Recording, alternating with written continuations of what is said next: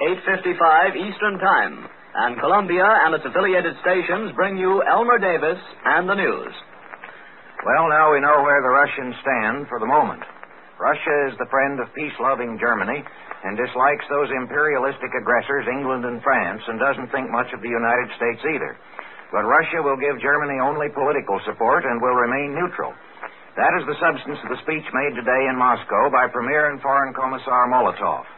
He said that Turkey would regret signing a treaty with England and France instead of Russia, which he said means discarding a policy of neutrality. He said, too, that if the Finns didn't come to an agreement with Russia, that would work out to the serious detriment of Finland. But he also outlined the terms Russia has proposed to Finland, which are not so extensive as has sometimes been reported, though from the reaction in Helsinki tonight, they may be more than the Finns will accept. And he says that Russia has made no demands on Norway and Sweden. Further points that he brought out, Russia wants the war to end, and Germany, too, is striving for peace. England and France are the aggressors because they want to continue the war, not for the sake of Poland or democracy, but for their colonial interests. It is not only senseless but criminal to wage a war for the destruction of Hitlerism, camouflaged as a fight for democracy. Ideologies cannot be destroyed by force, said Mr. Molotov, which is a curious comment on the Russian repression of opinion that disagrees with the government. He added that a strong Germany is an indispensable condition for the durable peace of Europe. Molotov made two references to American policy. He said that the proposal to repeal the arms embargo raised justified misgivings. It would only prolong and complicate the war for the benefit of American munitions makers. Nothing was said, of course, about Russia's supplies to Germany, except that Russia will do everything possible to hasten the end of the war. It looks as if Molotov is thinking of no possible end, but one favorable to Germany. And in discussing the Finnish question, he said that President Roosevelt found it proper to intervene. You remember the president wrote that he hoped the good relations between Russia and Finland would continue. And Mr. Molotov said that one finds this hard to reconcile with American neutrality. He went on to say that Russia had recognized Finland's independence years ago, but that the Philippines and Cuba have long been demanding their freedom and independence from the United States, but can't get it.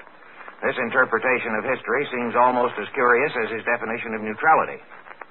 As for Finland, Molotov said that Russia wants to move the Finnish frontier back out of gunshot of Leningrad, several dozen kilometers farther, but is willing to compensate Finland with territory farther north. The Finns are also asked to disarm their fortified frontier zones and to lease Russia some territory near the mouth of the Gulf of Finland for a naval base. And there is mention of additional mutual guarantees, whatever that means. On the other hand, Molotov declared that Russia does not object to Finland's fortifying the Åland Islands, and that while Russia had at first asked for such a mutual assistance treaty as was signed with Estonia, Latvia, and Lithuania, that demand has now been dropped because the Finns didn't want it. However, the Finns were furious tonight when they found out that the terms had been published, as they had apparently hoped to reduce them by further negotiation. Especially disturbing was the demand for the disarming of the fortified frontier. The Finnish mission, already on its way to Moscow, was ordered to stop at Viborg before reaching the border while the government considered the matter.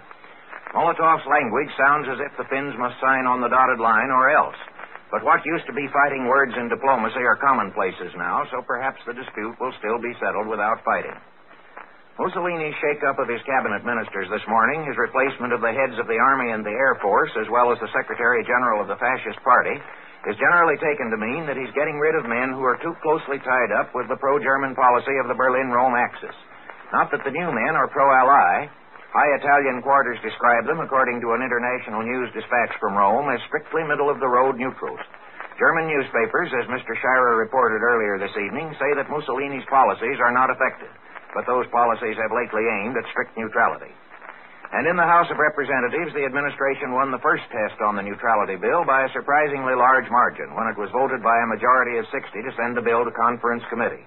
The real test, of course, will come on the motion to instruct the House conferees to keep the embargo. But it looks as if that will pass, too, though by a much smaller majority. This is the Columbia Broadcasting System.